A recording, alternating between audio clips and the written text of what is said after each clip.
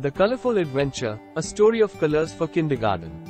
Red, orange, yellow, green, blue, purple, pink, brown, black, white. Once upon a time in a magical land, there lived 6 colorful friends. Red, blue, yellow, orange, green, and purple. Each of them had a unique personality that reflected their vibrant hues. One sunny day, Red was feeling adventurous and decided to explore the world beyond their colorful town. As Red journeyed through meadows of yellow daisies and blue rivers, they met Blue, who was painting the sky with fluffy white clouds. Together, they marveled at the beauty of nature's canvas. Meanwhile, Yellow was busy spreading sunshine in the fields, making everything glow with happiness. Orange joined Yellow, adding warmth to the sunsets and creating a symphony of golden hues. Green, the nature lover, was busy in the lush forests, painting leaves with shades of emerald and jade. Purple, the dreamer, added a touch of magic to the night sky with shimmering stars and a mesmerizing rainbow. One day, all the colors gathered for a grand celebration of their friendship. They danced and sang, creating a rainbow of joy and laughter that lit up the entire land.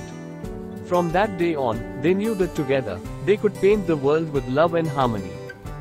And so, the story of colors taught us that each color is special in its own way, but when they come together, they create a beautiful masterpiece that brightens everyone's day. Now let's learn more about colors. Primary colors and secondary colors.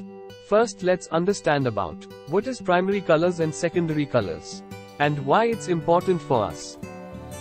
Basic color recognition. Knowing primary colors, red, blue, yellow, helps us to recognize and name common colors they encounter in their environment. Color mixing. Learning about secondary colors, orange, green, purple, introduces the concept of color mixing, which is a fundamental skill in art and everyday life.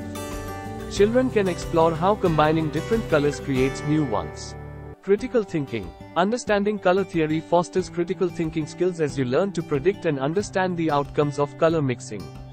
This can enhance your problem-solving abilities and creativity. Artistic expression. Knowing primary and secondary colors allows you to express themselves creatively through art activities. You can experiment with mixing colors to create their own unique shades and artworks. Here's a simplified explanation of primary and secondary colors. Primary color names: red, blue and yellow. Secondary colors: orange, made by mixing red and yellow. Green, created by combining blue and yellow. Purple, formed by mixing red and blue. You can use visuals and examples such as fruits, nature, and everyday objects to make the learning experience engaging and memorable for young learners. Thanks for watching. If you liked the video, kindly like, share, and subscribe for more fun learning videos.